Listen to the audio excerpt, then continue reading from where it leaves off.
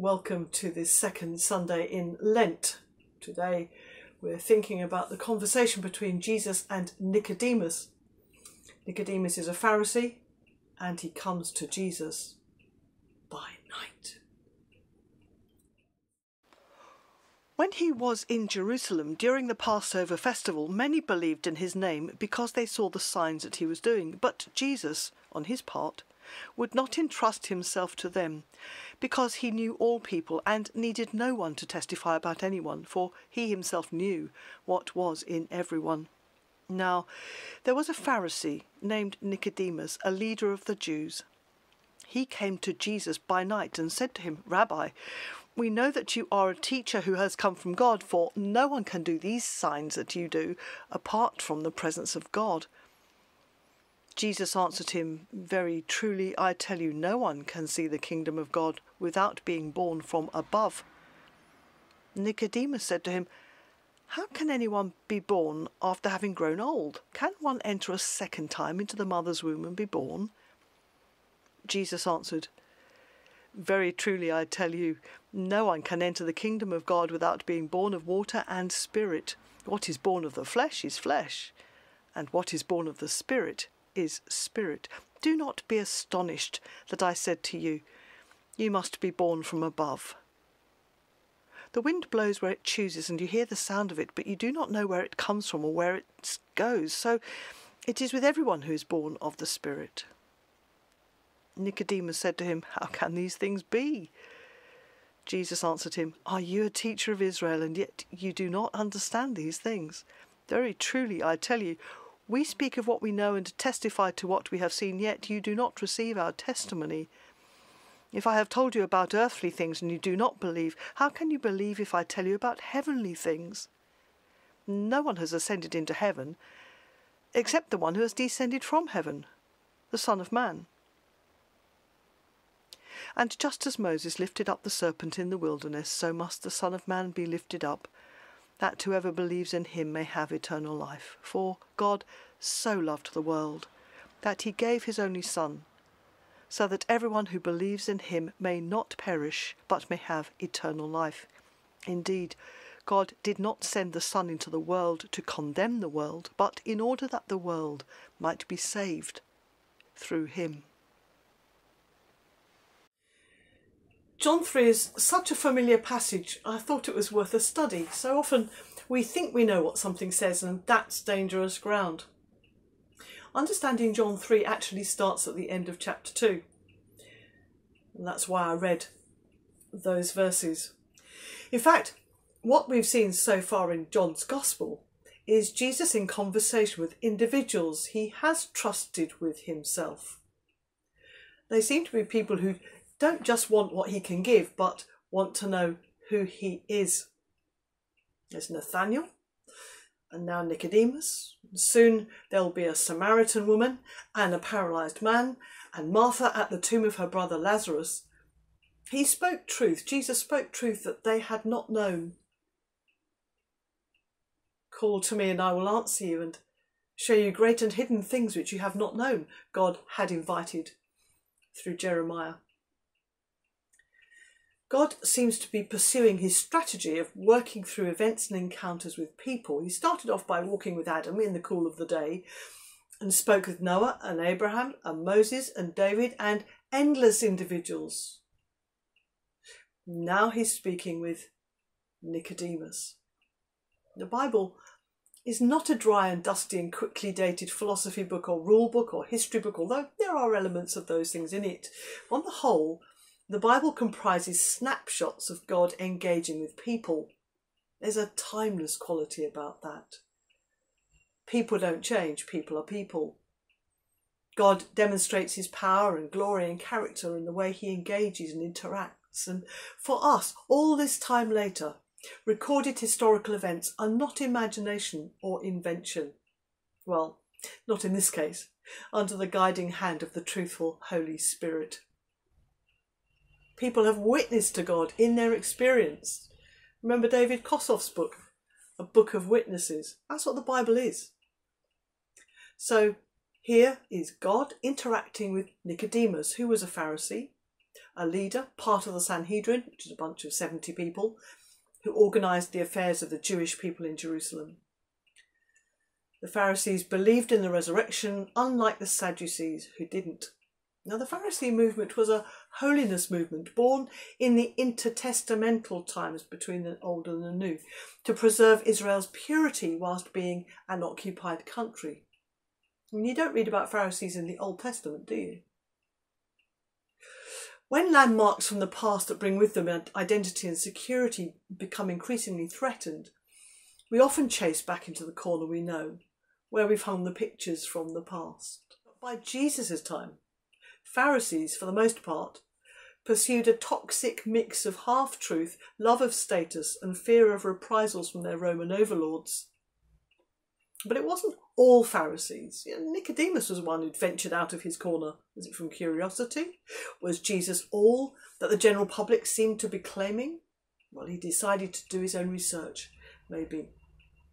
Curiosity led to conversation by night. A conversation which seemed only to confuse him, but which led to his conversion. How do we know that? Well, it was Nicodemus who defended Jesus from his fellow Pharisees. They were attempting to arrest Jesus because people were believing in him. It was open knowledge that the Pharisees were trying to kill Jesus. Even the temple police refused to arrest Jesus. They were so impressed with him, thus enraging the Pharisees further. It was Nicodemus who pointed out the injustice of not giving someone a fair hearing before judgment. And his Pharisee colleagues were affronted. They said, "Are you also from Galilee?" In other words, have you become one of his followers? And the answer was, of course, yes. Here in this nighttime conversation, Nicodemus had sought Jesus out to hear him, and as a result, he had come to believe for himself that Jesus was the Messiah. God does not reveal the treasures of truth to the casual or the careless, but to those who seek to know and to understand. It was Nicodemus who helped Joseph of Arimathea bury Jesus. We find that in John 19. Now, this nighttime conversation seems to have become notorious. In chapter 7, Nicodemus is referred to as the one who had gone to Jesus before. In chapter 19, Nicodemus is referred to as the one who had first come to Jesus by night. God promises answers and insight to those who seek him wholeheartedly. He promises to be found by those who seek him. I will let you find me, he says, again through Jeremiah 29. Sometimes we do stub our toe on hard questions life or our Bible reading throw up, and instead of writing them off, superficially claiming that somehow the Bible is too old or too removed from our culture or too anything, it's better to chew them over, asking for understanding. If you walk away from a study with less insight than you brought to it, then return to it or seek help on it. What was Nicodemus seeking? He came to find answers from the one who would know. He wasn't going to form an opinion on the basis of hearsay. So this conversation takes place at night, and that's significant in the mind of John, the Gospel writer.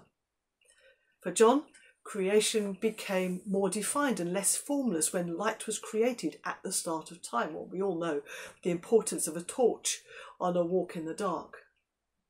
Suddenly there's form and shape.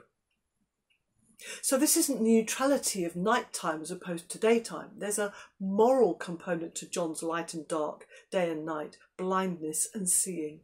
Light and day and sight are all much better than dark, night and being spiritually blind. Nicodemus comes by night because he is in the dark.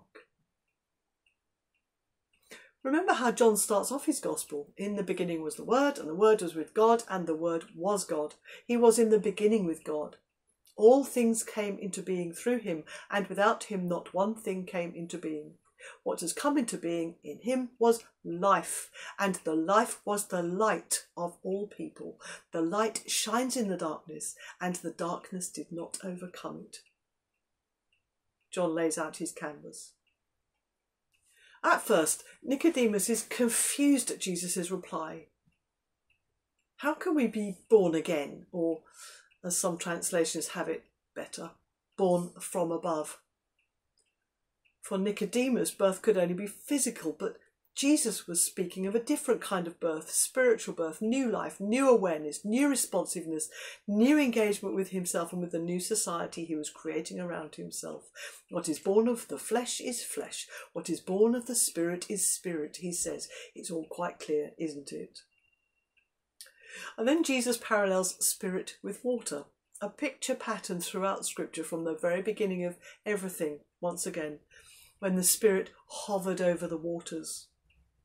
Now, Jesus is only quoting prophets and the Psalms, who make the link between water and the Spirit frequently. Think it through for yourself. How does water give and sustain life? So the Spirit of God comes into a person's life and there are visible signs of his presence. New shoots, new blooms, new priorities, a new sense of belonging to the society that Jesus is creating, a new love of the Bible, his word, an increasingly changed character, growth and flourishing from the inside. Love, joy, peace, patience, kindness, gentleness, goodness, self-control, generosity, all those things in Galatians 5. Nicodemus still asks, how can these things be? Well, do you know, sometimes we just don't get to understand the mechanics of it all. It doesn't make it less true. Jesus' reply maybe seems a bit harsh. How come you don't understand? You're a teacher of Israel.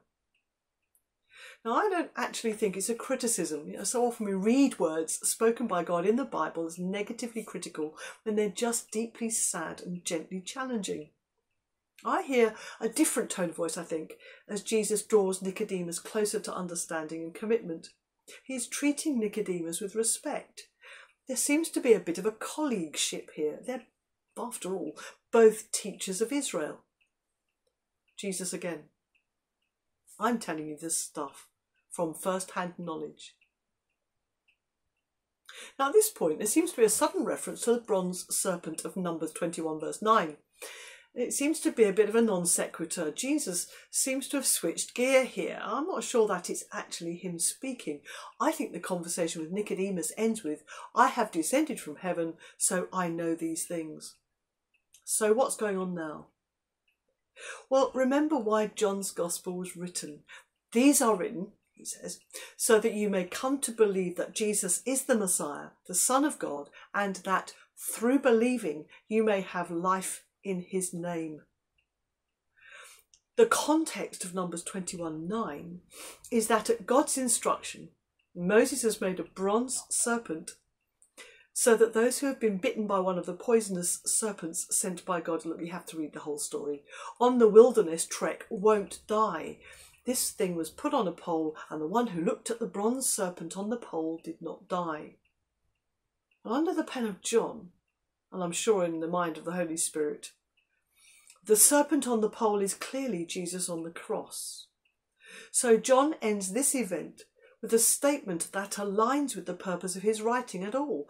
God so loved the world that he gave his only Son, not to condemn the world, but in order that the world might be saved. Nicodemus was brought into this saving relationship. What hope if we neglect so great a salvation? No one ever cared for me like Jesus is an old gospel song. I found it deeply moving when I imagined Nicodemus voicing these words. Jesus had entrusted Nicodemus with himself and given him the time to work things out. It could be you or I having the conversation with Jesus.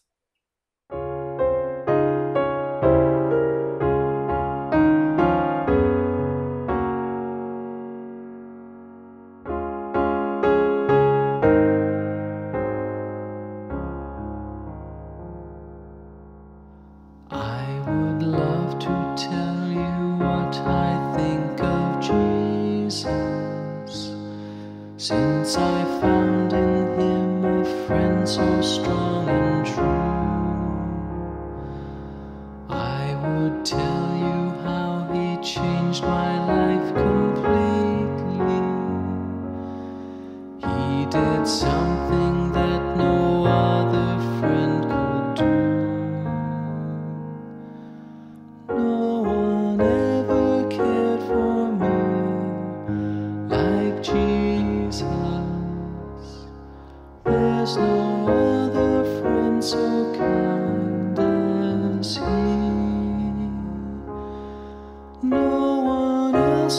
take the sin and darkness from me.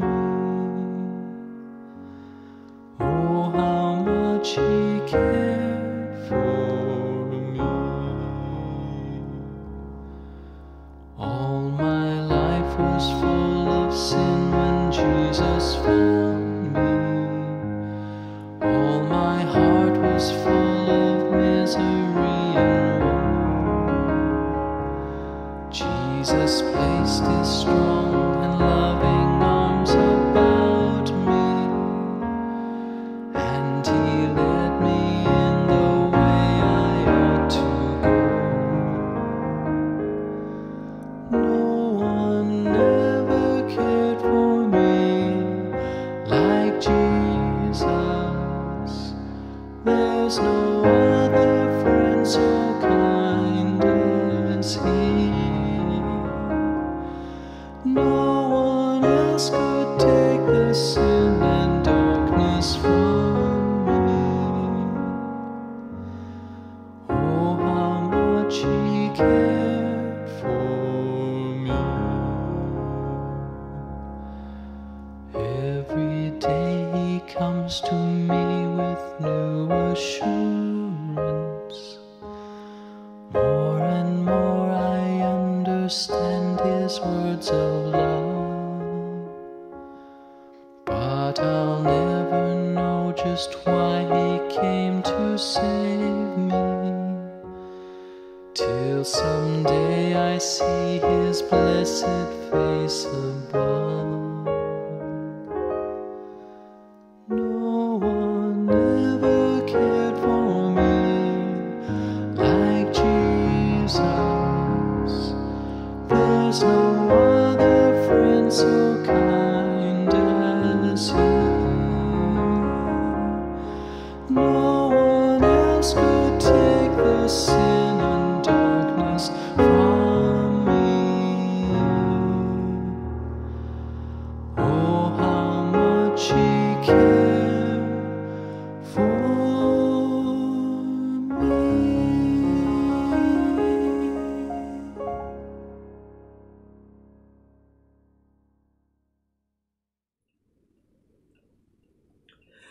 You may like to pause this video for your own prayer and reflection. Almighty God, by the prayer and discipline of Lent, may we enter into the mystery of Christ's sufferings and, by following in His way, come to share in His glory through Jesus Christ our Lord. The blessing of God Almighty, Father, the Son, and the Holy Spirit, be among you and remain with you always. Amen.